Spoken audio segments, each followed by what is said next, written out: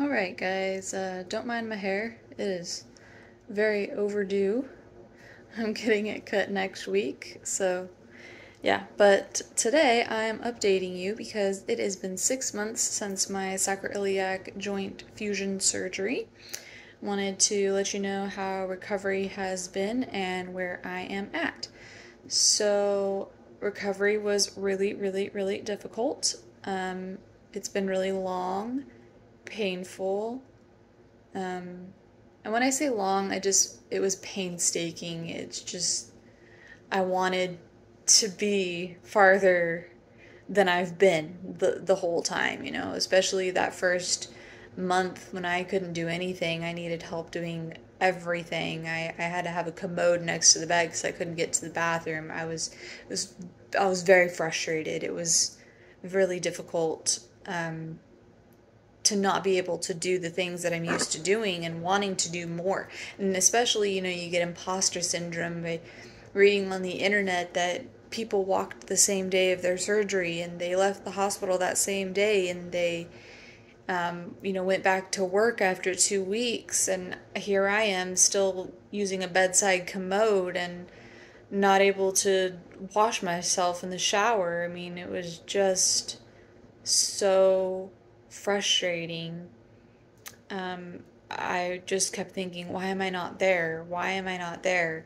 Well, it's because everybody's different, first of all.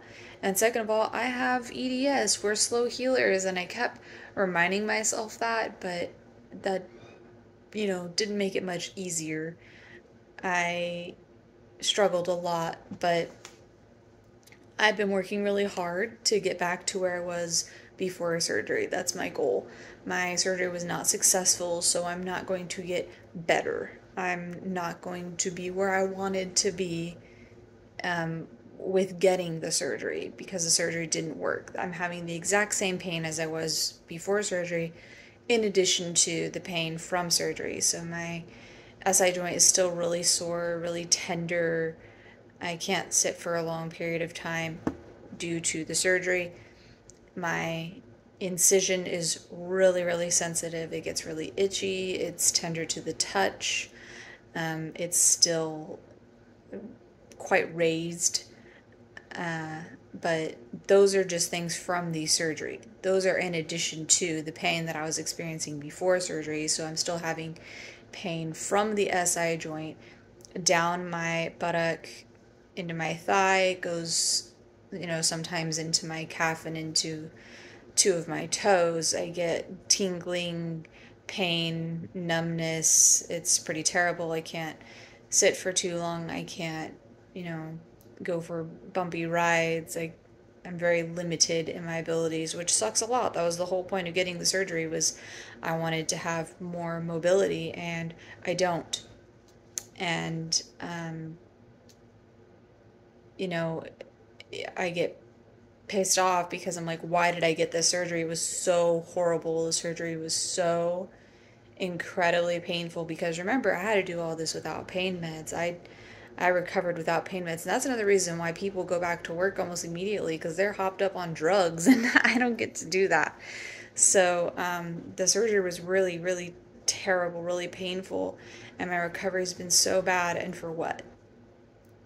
I will say this, it did fix the instability. I had flexion in that joint that should not be there. It popped, it moved.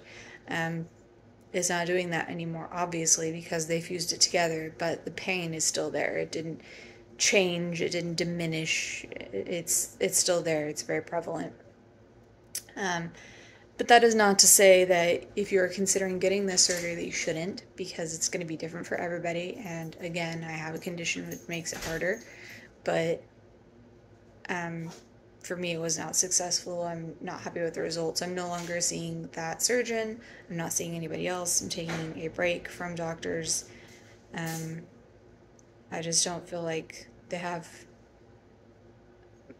compassion where I live, so I just am not going anymore. But I'm going to show you some pictures of how the incision looked on the day I left the hospital and what it looks like today. And yeah, that's my update. So continue to follow along, drop questions in the comments if you have any, and I'd be happy to answer them for you.